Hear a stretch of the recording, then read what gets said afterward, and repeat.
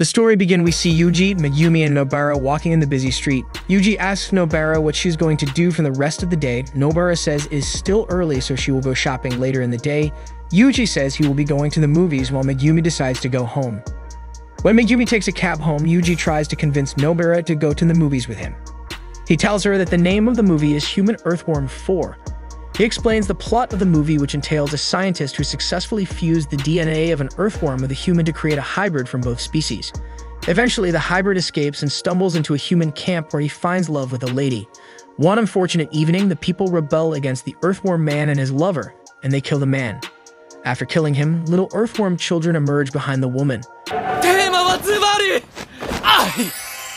This doesn't convince Nobara, and she insists on shopping. She even invites Yuji to come with her, but he refuses, telling her that he wants to go and see the Human Earthworm movie. The scene shifts to Oetoto and Mai Mai having a meeting with one of Jujutsu High officials. The old man opens the meeting by stating how important it is for the future leaders of Jujutsu High to be promoted to first-grade sorcerers. He then urges them to recommend students who are fit for that position. Mai Mai recommends Maki and Panda, while Oetoto recommends Yuji, Nobara, and Megumi. After the meeting, Mai Mai and Oetoto set to play a game of ping pong. During the game, Oetoto explains that those recommended for the first-graded class by them will be tested by going on first-grade missions. Their success rate in those missions will determine their promotion or not. Oetoto also expresses his joy knowing that he will be accompanying Yuji on missions. Unfortunately, Mai Mai quickly pulls him out. This completely shatters Oetoto's spirit. The scene shifts to Nobara walking down a street while she sucks the contents out of a cup with a straw. A lady approaches her from behind and asks her if she was with Yuji the other time. Nobara confirms her claim positive, and they both enter a restaurant. The lady introduces herself as Yuko to Nobara, and she shows her a picture of her when she was in high school. In the picture, Yuko seems to be very fat, but now she is slim and fit. Nobara is very surprised and asks her how she became so slim and fit. Yuko explains that she grew 15 centimeters and the stress from moving to another city aided in her weight loss journey. Yuko then explains how she was still in love with Yuji. She narrates how she wanted to exchange phone numbers with him in high school, but she ended up only taking a picture with her. Yuko asks Nobara if Yuji is in a relationship, but she says she will call someone who knows Yuji better than her. So she calls Megumi. In a blink of an eye, Megumi arrives at the restaurant.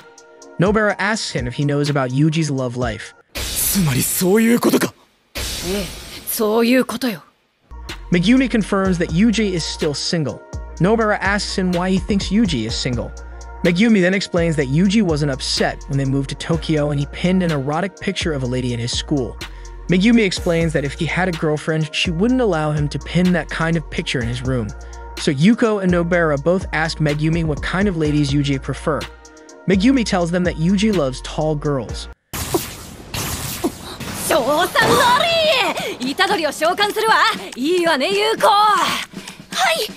Shortly after, Yuji appears at the restaurant. Nobara realizes that Yuji might not recognize Yuko after all these years, and this might completely break Yuko.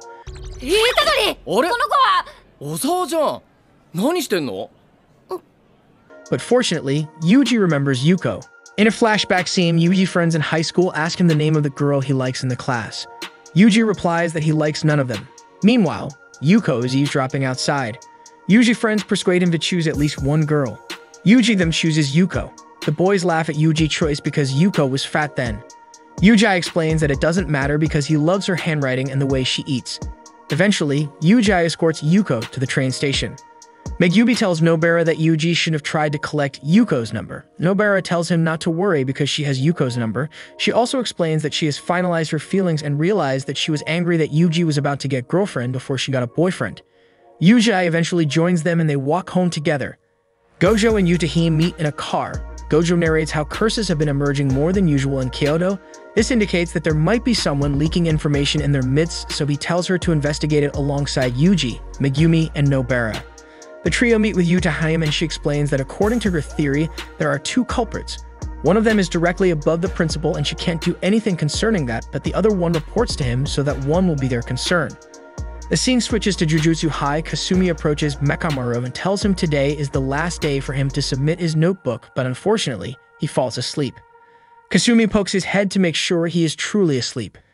Through the process of elimination, Yutahime concludes that Mechamaru has to be the traitor. It is revealed that Mechamaru is actually a puppet and the real body lies in a dungeon below the structure. The name of the puppet master is Muta. Yutahime explains that Muta can control puppets all over Japan thanks to his heavenly pact, and he is perfectly suited to be a mole. They finally reach a door and opened it, but unfortunately they didn't find Muta there. Now they are quite sure that the mole is Mechamaru. Meanwhile, Mechamaru is seen in Geto's hideout. He is plugged to lots of tubes, which seems to be keeping him alive. Geto enters the room accompanied by Mahito. Mahito expresses his disgust always seeing Muta smell like mold, and he suggests that they kill him. Geto stops him and reminds him about the pact they all formed. This involves Muta giving Geto and Mahito useful information about Jujutsu Kaisen in exchange for Mahito's technique called idle body transformation. This technique has the ability to restore Mechamaru's body back to normal. Geto then warns Mahito that if he breaks the pact and kills Mechamaru, they won't be able to get the information they need from him. Mechamaru calls Mahito a scumbag and tells him to use his technique to heal him. Mahito is pissed by this comment and then says he might turn him into an insect. Geto then takes his time to explain the consequences of breaking the pact forged with others to Mahito. Held by this restriction, Mahito reluctantly uses his technique to heal Mechamaru.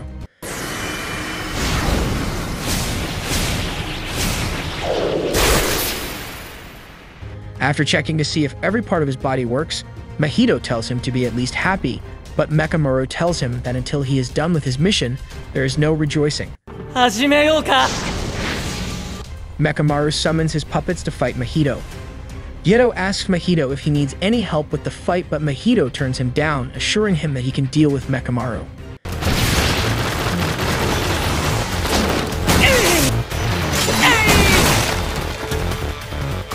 The puppet refuses to give up and grabs Mahito's legs, but he uses it to his advantage and swings the puppet towards the other ones approaching him. The few who escape the attack jump out of the ruin and rush towards Mahito. Mahito uses a technique to make his arm bigger and deliver one heavy blow to all the puppets at once. After destroying all of Mechamaru's puppets, he discovers that Mechamaru himself has escaped. Suddenly, red beams of light break the ground beneath Mahito, and this forces him to jump outside. A large machine emerges and it appears to be controlled by Mechamaru. Mahito praises him for not wasting those years in bondage, but using it to build himself a formidable weapon like this.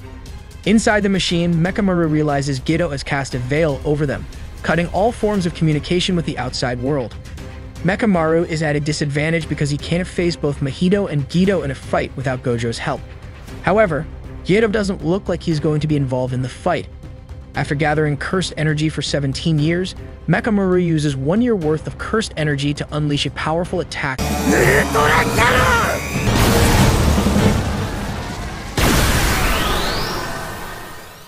That's where this video ends. You have to click on the right to see its next part. And to see best anime recap on my channel, you have to click on the left. If you liked the video, like it and subscribe to see more contents of this.